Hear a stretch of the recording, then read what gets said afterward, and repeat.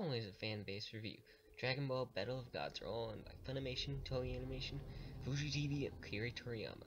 Please support the official release. God damn it, when the hell did we start stealing things? I'm fucking out of here. Alright then, so this is supposed to be my final review, or hopefully my final review. I don't want to review these shitty movies anymore, but he's gonna tell me my last movie. Let's see what it is. Oh, fuck! No! Ugh. I'm not gonna review Twilight, alright? Even I have standards. Actually, I have higher standards than he does, but... Wait a minute, I just got a text. Oh shit, he says I'm allowed to fucking choose! And he says, ha ha, you felt for it, even I'm not that sick. Asshole. Dragon Ball, starting with a very simple story about just finding the Dragon Balls.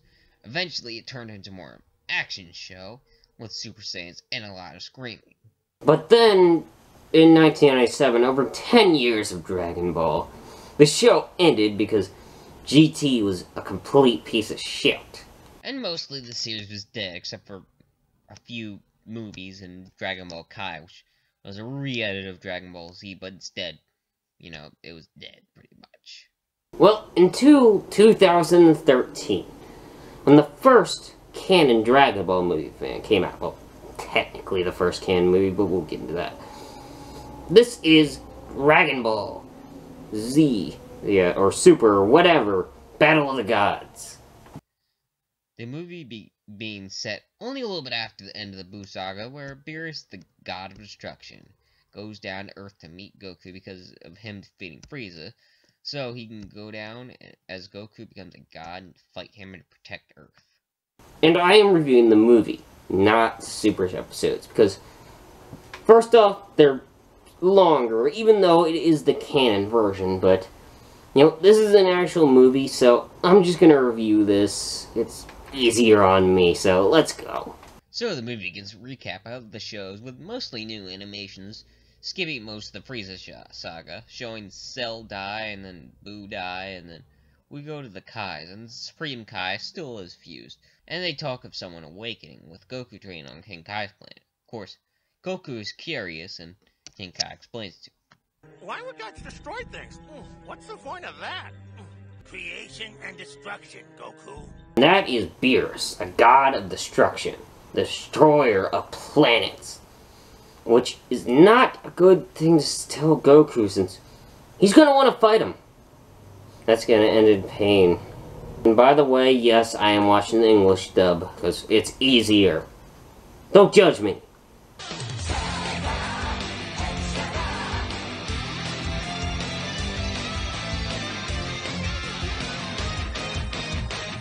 So now we go to meet the god of destruction, who is a kitty cat. But he is stronger than any other cat. And don't ever give him cat food. He will scratch your motherfucking face off. It hurts like a bitch.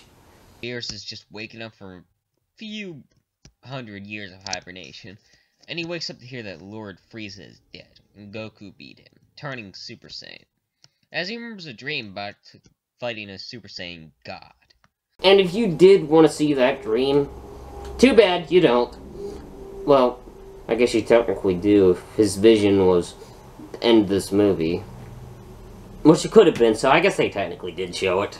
So they decide to go to King Kai's planet, and on Earth, they're having a party for Bulma's birthday. Bulma is now played by Monica Rial, who is the only big change in the cast. And she does a fine job, but I do prefer the original actress in the English dub. But she does a fine job, so whatever. So now everyone is at the party, and he asks Bulma's dad for drinks, even though Satan respects him, and they're so rich they're giving things away. And it is nice to see these characters again after GT, which isn't even canon anymore because of this, which I'll get into later, trust me.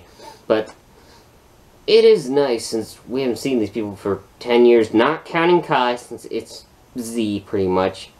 And then there was one special, but that doesn't count either. So then Beerus is there to look for Goku, and Kai tries to hide him, but this is Goku, so of course he wants to fight him. So Goku turns Super Saiyan, and I'll let him explain it again. See, first, I have to go Super Saiyan. And then next, I go on up to Super Saiyan 2. Now! Finally comes the one you've been waiting for. The legendary Super Saiyan 3. What, do you think he was gonna explain it again like he did the Boo? Hell no. We just want to get to the fucking action. Yeah! So Goku goes, and Beerus doesn't even feel a thing, and Goku is taken down in 2 hits. Okay, man. So you went down in 2 hits. You're fighting a goddamn god. You're not exactly gonna have a good, fair fight. You're gonna get your ass kicked. Well, the first time at least. So then they go to Earth, and he tells Vegeta, so Vegeta gets to the party being pissed off and scared as he remembers who he is from when he was a kid. His father groveling at his feet. And when Vegeta in his same pride is scared of something, that's saying a lot. Well, he's still probably more scared of worms than he is him. Bulma, being a bit tipsy, invites them to go into the party, and Beerus can party, and so can Satan. Funny looking cat creature! I challenge you to a match of fisticuffs! A duel? Sorry for his rudeness. He's not good at parties. Yeah, sorry, man. The only person you maybe could take a fight with is maybe Yamcha. Maybe. And now we get even more characters returning. It's Pilaf, Mai, and Shu. Who haven't appeared since the original Dragon Ball. Well, unless you count GT, but nobody does. And since they want you to forget GT, they make the Pilaf gang kids. This isn't a big change for Pilaf and Shu since, you know, they've always been kind of short. But Mai, she's been kind of tall, and they do some weird shit with her, which I will get into when they get to it. So since the GT roles have been reversed, they're looking around stuff that's valuable, finding the bingo prize, and yeah, Bulma is really rich. So he tags them himself. Okay, I can understand you're doing this to assholes, but Bulma isn't a... Wait a minute. You know, do it all you want. It doesn't matter, they're fucking rich. They can just buy another one. So they find the Dragon Balls, a main prize. Trunks walks in, finding them, and he calls Goten in, of course. That distinct spiky hairdo. It looks very familiar! And those eyes. That blank, innocent stare. It looks very familiar! Don't worry, that's just Goten. And this also isn't GT, so you don't have to worry about him becoming a little kid again. Everybody grab it! So they of course go crazy, and Mai gives him the diamond, and so they can get the Dragon Ball. I'm pretty sure that diamond was worth more than 1,000,000 zenny. Couldn't we have just taken it and left? Yep, that's the face you make when you know you fucked up. Don't be stupid! Nobody wants to be that rich. It's way too stressful. It's about bad. Yeah, I would say these guys are probably the best written they've ever been. Probably the funniest, too. They're not bad at all. They're actually pretty enjoyable. That's right. You'd be so stressed you'd start wetting yourself all the time, and I'm not washing your pee-pee pants. Well, except for that, but yeah. Whatever makes you feel better. Okay, that just went to a weird place. I expect my evil henchmen to have a little class. So since they look like kids, Trunks tells them that she's his girlfriend, and he talks her into holding hands with him. Yeah, I said there was a problem with this earlier, and there is. I know her body is technically 8, but she's technically 41 years old. She's older than his goddamn mother. In her mind, at least, but still, she's 41 years old. In 8 years body, but...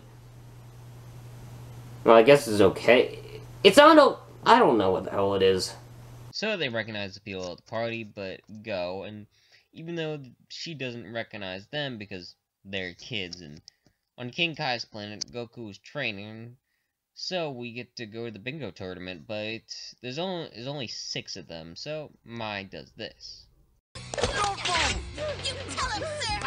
All right, on! Listen up, folks! If you don't want us to smash this kid into applesauce, you'll pay us 1 million city! Yeah, do you really think that Goku's... or anybody he might be related to, or anybody who looks like him, wouldn't be able to take a shot? Hell, even as a kid he's able to take a shot to the head. It hurt, but still. So of course they play along with it, Gohan turning into the Great Saiyaman. No helmet, of course. And it doesn't work, and of course he accidentally gets Videl shocked.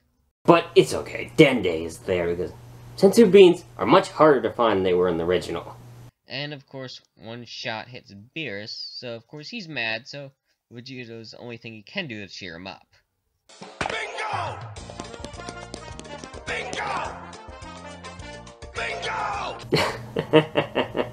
Okay, anybody who's pissed off, just watch that. Except for Vegeta, that probably I wouldn't rewatch.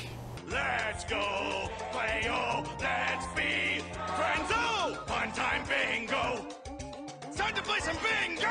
Ole! And yeah, it actually calmed him down, and so they take the ball, making them not taking the diamond so much more of a mistake.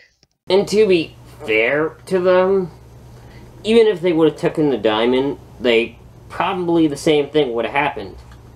Or they could have ran away. That would have worked too. And so Beerus goes to get some pudding, but Boo has it all, and he won't give any because Boo is a greedy little fat man. Okay, dude, that's just kind of greedy. I mean, at least give him like one. You should ask him for one. Stop being greedy, fat ass. Okay, when you get your ass kicked, it's your damn fault. And so Beerus gets mad and kicks Boo's ass and everyone else's, and Vegeta also gets knocked out, and he easily takes down Gotenks too. So now Bulma is pissed, and of course she slaps him.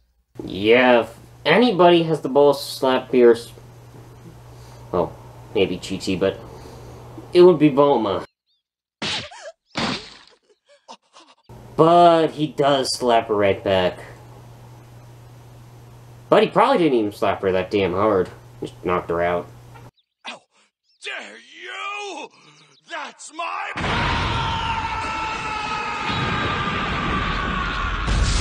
Only I can slap my damn wife!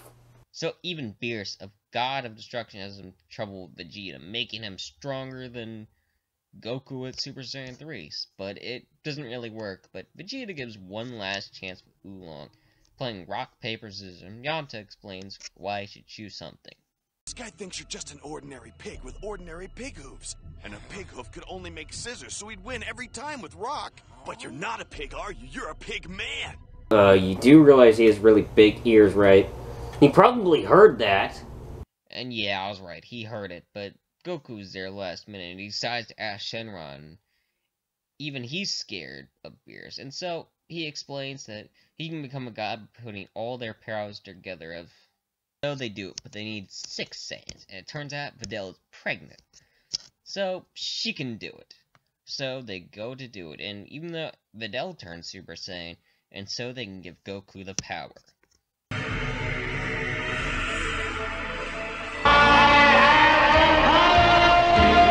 Yes, you do have the power, even though you're kinda skinnier. But it looks cool, though.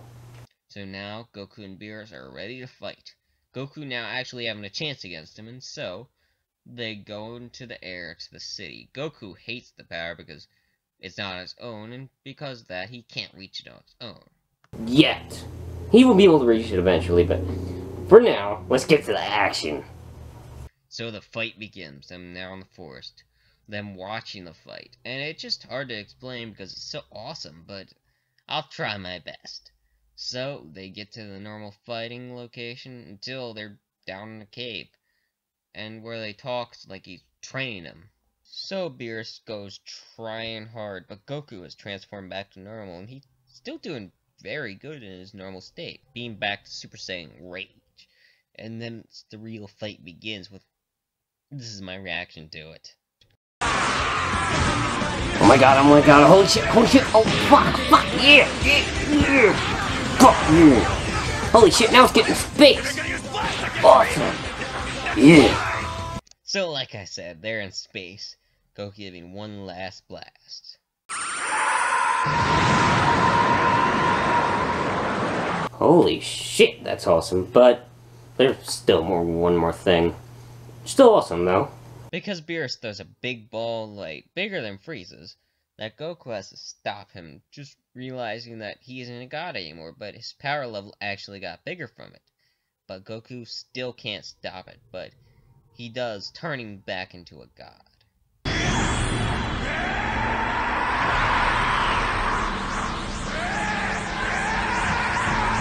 Holy shit, that was awesome. But sadly, it's over. So Beerus, because of that, decides not to kill him, and Goku gives up because he can't beat him. And Beerus even respects him, being the second strongest fighter he fought. And so Beerus says that he's sorry, and they agree to give him pudding when he comes back, and invite him down again. Beerus is happy, going down to bed, the movie ending with them saying happy birthday to Bulma. You'd already arrived by instant transmission. You were watching the fight, weren't you? Bulma, I believe Kakarot deserves some more of your signature slaps. Sure does! And so, let's end with this.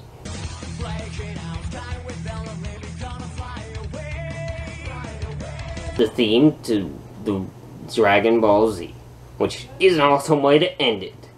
And this was an awesome movie. Yeah, no surprise, this movie was great, and this movie is actually able to bring the series back from the dead, with this also bringing a sequel, Resurrection F, which isn't as good, but this movie is definitely good. The beginning of the movie, it's just trying to be fun, and the jokes are good, and I like seeing these characters again, because they are really funny. Even the voice actors back do a good job. And the fighting is great. The fighting keeps you on your toes, and I can say it's awesome. And the new form is even cool, even though I prefer blue, which shows up later, but the movie is just awesome. I love it. There's no surprise, I will give Dragon Ball Z Battle of Gods a 5 out of 5.